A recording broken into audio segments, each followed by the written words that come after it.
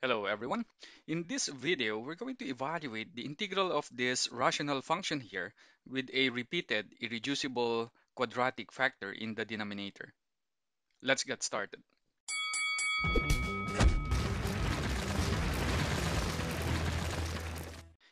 We know already that we can already write the partial fraction decomposition of this one because the numerator has degree 4 and the denominator has degree 5. So this is a proper rational function. So make sure that your rational function is a proper rational function before you do partial fraction decomposition. And we learned already how to set up the form of the partial fraction decomposition for this rational function. And we have here, so for that factor x in the denominator, we'll have the fraction a over x. And for this repeated irreducible quadratic factor, we have a corresponding two fractions.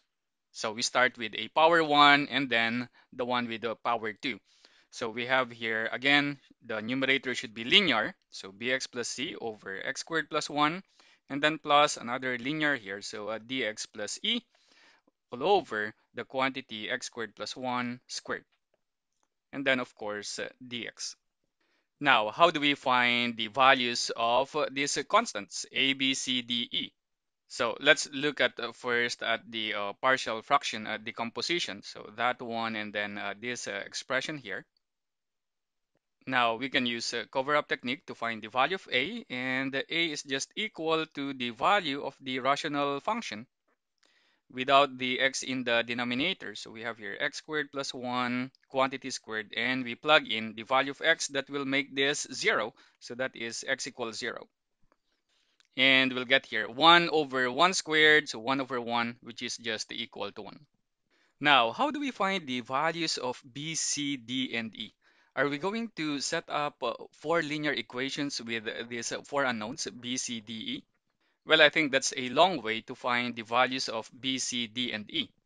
Now, what's another strategy in finding these constants? Note here that we don't have a real value of x that will make this denominator equal to 0. But there is actually a complex number that will make this denominator equal to 0. And what is that complex number? So we can have here x equals I or x equals negative I. So actually here, we can also use cover-up technique by plugging in a complex number into x. But of course, you have to use that complex number that will make this denominator equal to 0. And you may choose I or negative I. So how do we use a cover-up technique by plugging in a complex number? So again, we evaluate the dx plus e. It's the numerator of this fraction at x equals I. It's the value of x that will make the denominator equal to 0. And this is equal to our rational function covering the x squared plus 1 quantity squared in the denominator. So we have here x cubed minus x plus 1 all over x, and then evaluated at that value of x, x equal to I. So we're only doing here cover-up technique, but we're using a complex number for x. So the left-hand side here will be di and then plus e equal to the right-hand side, which is 2 times I raised to 4, which is just equal to 1, and then minus I cube is just equal to negative I, and then minus I, and then plus 1 all over I, which is equal to 3 over I. And writing this in standard form, we multiply it by I over I. We'll get here 3I over negative 1, which is equal to negative 3I. Now, because these two complex numbers here are equal, so the real parts and imaginary parts should be equal. So in this case, D must be equal to negative 3, and E, since we don't have a real part on the right-hand side, so we have here equal to 0. Now we're left with determining the values of B and C. And in my previous video, I discussed two ways to find that values B and C. The standard method that is taught in the classroom, and a safe technique in finding these values. So if you're interested in learning that safe technique, then click the information icon on the upper right corner of this video. So in this video, let's just find the values of b and c by just plugging in some values of x. So here we can already use any value of x other than x equals 0. So let's choose x equals 1. So if we plug in x equals 1 into our rational function, we'll get here 2 minus 1 minus 1 plus 1. So that is equal to 1. And then over, the denominator will be 1 plus 2 quantity squared. So that is 4. So that is 1/4. Now, if we plug in x equals 1 into this expression, we'll get here in the first term a over 1. So that is just a, but we know already the value of a. So that is equal to 1. And then plus our numerator in the second fraction will be b plus c all over 1 squared plus 1, so that is over 2. And then plus we have there d times 1, but d is negative 3. Negative 3 times 1, so that is just negative 3. And then plus e is equal to 0. So that is just plus 0 all over 1 plus 1 quantity squared, so that is equal to 4. So now 1 plus negative 3/4 is just equal to 1/4, and we also have 1/4 on the left-hand side of the equation. So we'll get there b plus c all over 2 equals 0, which is the same thing as 0 equal to b plus c. So we obtained here one equation that involves b and c. Now we plug in another value for x. Let's say x equals negative 1. So if we plug in x equals negative 1 here, we'll get there 2 and then plus 1 plus 1 plus 1. So that is equal to 5 over the denominator will be negative 1, and this is positive 2 squared. So that is negative 4 equal to, so again, we replace this a by 1 and then x by negative 1. So 1 over negative 1. So that is negative 1.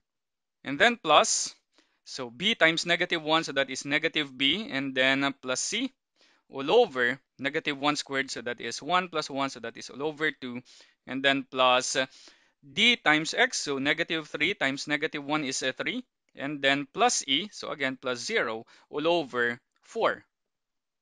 Now negative 1 plus 3/4 is equal to negative 1/4. So if we move this to the left-hand side, we'll get there negative 5/4 plus 1/4. So that is just negative 4 over 4, which is negative 1, which is equal to negative b plus c all over 2. So this will give us negative 2 equal to negative b plus c. So this is our second equation. And we can already find the value of c by just adding the two equations, equation 1 plus equation 2. And we'll get here negative 2 equal to 2c, which gives c equal to negative 1. And since the sum of b and c is equal to 0, so we know that b is equal to 1. Let's now plug in the values of the constants a, b, c, d, and e here. So we'll have here a is equal to 1, b and c, so you have there 1 and negative 1, so that is x minus 1. And then d is negative 3, so negative 3x plus 0, so that is just minus 3x. Let's now evaluate this integral here. So we know already an antiderivative of 1 over x, so that is just ln of absolute value of x. And to find an antiderivative of this, we split it into two fractions. We'll get here plus integral of, we have here 2x over x squared plus 1, and then dx, because we want to use u substitution in this case. So this is just our du, and then our denominator is our u. But we want to have an equivalent expression for this one, x over x squared plus 1. So we have a 2 here, so we have to multiply this by 1/2. And then we still have there the minus integral of 1 over x squared plus 1 dx. And we can already evaluate that one. And the last fraction is just equal to, so we can write it as x squared plus 1 raised to negative 2. Again, we want to use u substitution. So that is times 2x dx. And then integral of this, and make it equal to the integral of this one. So we have to multiply that by 3 over 2. So we can now evaluate the three integrals. So we'll get here ln of absolute value of x plus 1/2 integral of du over u. So that is ln of absolute value of x squared plus 1. And we may remove the absolute value bars. And then minus tangent inverse or arctan of x. And then minus 3 halves integral of u raised to negative 2 du, which is just equal to add 1 to the power divided by the new power. And then don't forget the plus c. And we can simplify our answer by writing this expression as plus 3 over 2x squared plus 2. Okay, I hope that you learned something new in this video. Thanks for watching and hope to see you next time.